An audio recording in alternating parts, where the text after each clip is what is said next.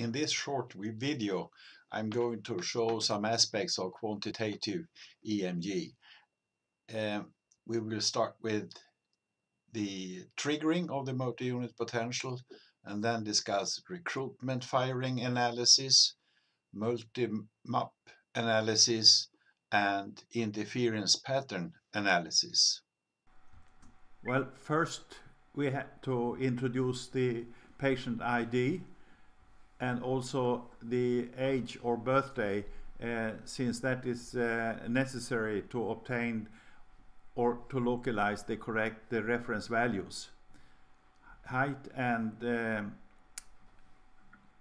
is necessary, weight is at the moment not necessary.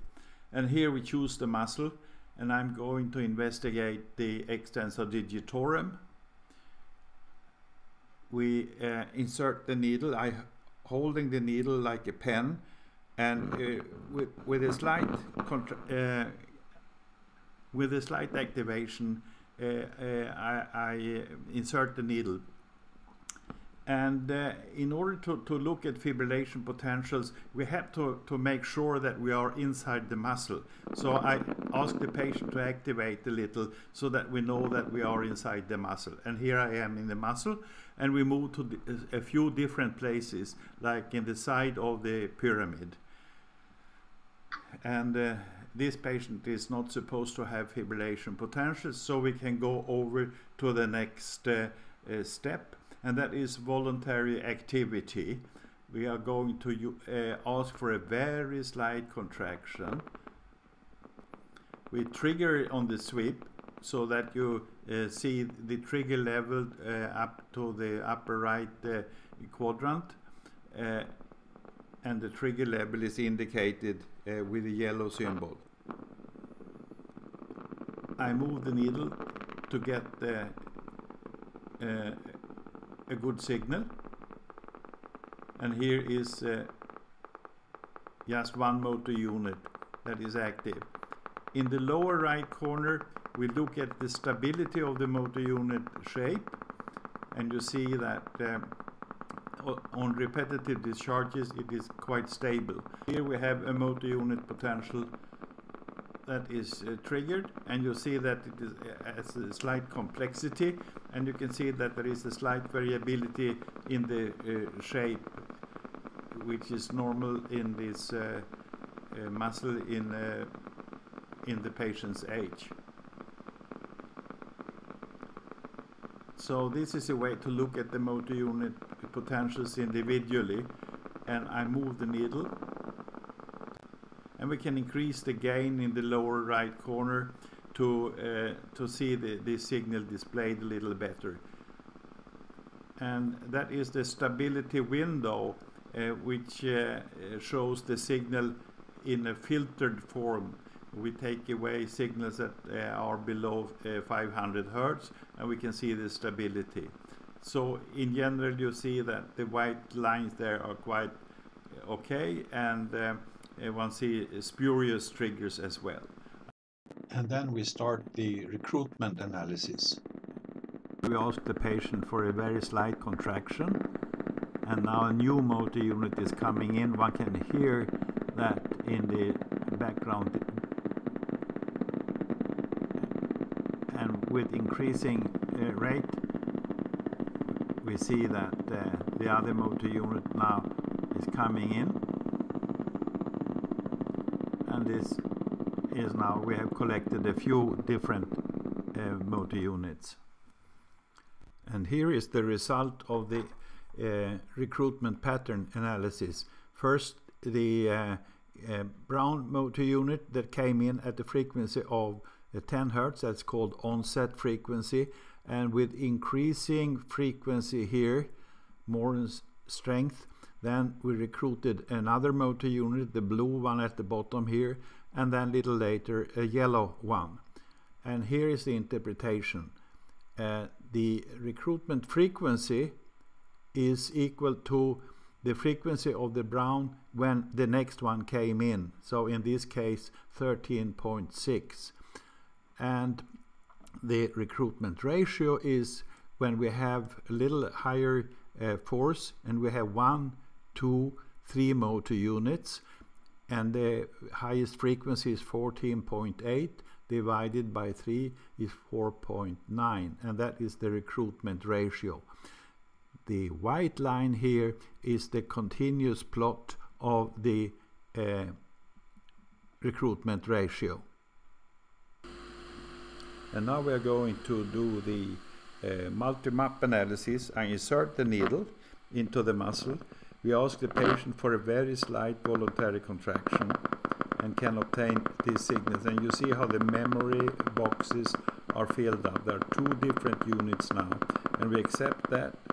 We press accept, and then a new recording position. Here are other motor units, and when we have enough, we accept that, and then I move the needle slightly and we get the new motor unit. We start the analysis. Here's a new position, and we accept this. These were 2 very similar units.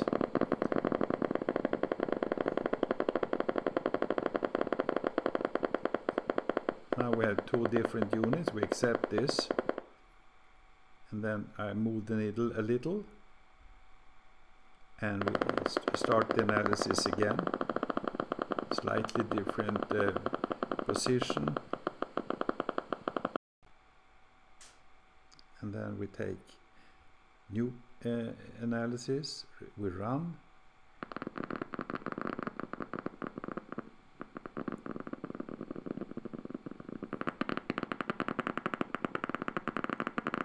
Here is another unit, and now we have 33 motor units collected, and then we go over to the interference pattern, and I'm going to do that in short segments, and so start and stop after each second.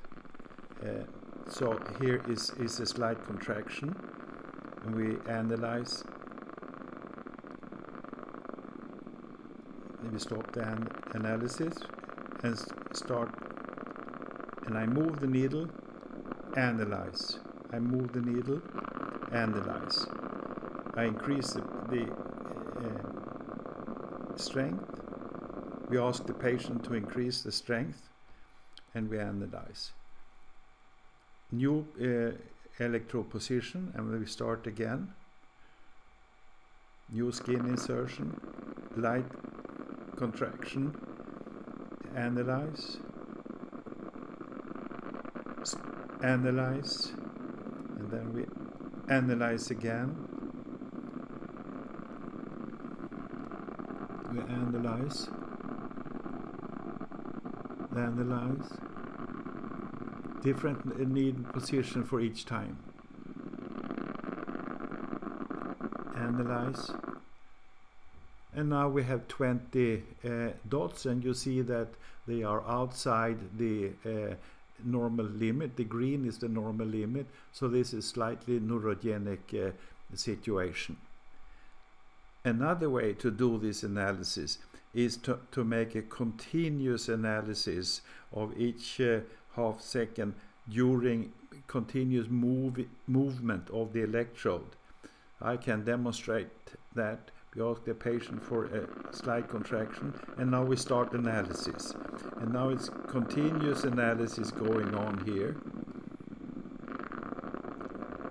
during the movement of the electrode all the time. And then we can stop here. Now we have 34 signals, and again that became neurogenic. Amplitude is not edited, but the multimap is edited. And now we are going to edit the collected multimap signals. And here is the display, and we have 30 collected motor unit potentials, and I want to remove those that are not acceptable for regarding quality and copies. I look at copies first. Here is a copy, and they are slightly different, so the computer has considered them as different, but I don't believe that. And so that happened to be a subjective thing. Here is a cursor setting that is erroneously long because of disturbance of the baseline. I remove that as well. The signal is removed, and here is the same thing. This signal is also erroneously set. Here is another. In this case, for example, we can either remove the signal, which I prefer, but we can also set the cursor manually. And when I press on the cursor, the amplitude goes up to 100 microvolt per division, so that all settings are made with a standard gain. Then this one is the same thing. I removed that one. This one is upside down, probably recorded mainly from the cannula, so I removed that. Here is some signals that have an abnormal cursor setting. This is acceptable, and here is acceptable, and here the start of this is questionable, but so we don't change that. And now we have 24 different accepted signals, and we can see the plot to the left here with duration on the x-axis and amplitude on the y-axis. And when I want to inspect a given motor unit for potential, for example this one, I press on this one, and it turns up here with colors. The red, the colored signals are recorded from the same insertional point, and the red one is representing the dot. And here I take this small signal, I press on that, and these are the 4 signals that we obtained, and this little one is the representing here. The normal values are for individual units in red, and the mean value is in blue, and then you see the mean value is outside, and also a number of individual motor unit potentials are outside the outlier limit. So this is a slight neurogenic situation, and we saw that also in the turns amplitude interference pattern analysis, that we got the neurogenic pattern. When I do the individual checking of the signals, I see them also displayed, all those that contribute to the averaged signal. So this was the end of the editing, and normally when I don't sit and demonstrate, it takes about half a minute to remove bad signals and exceptionally change the cursor setting and remove copies. So you have seen some aspects of quantitative EMG. In my routine, I use this in nearly 100% of the patients, and usually in 70 to 100% of their studied muscles. The time for multimap analysis and interference pattern takes 3 to 5 minutes, and editing adds another 30 seconds. Thank you for watching.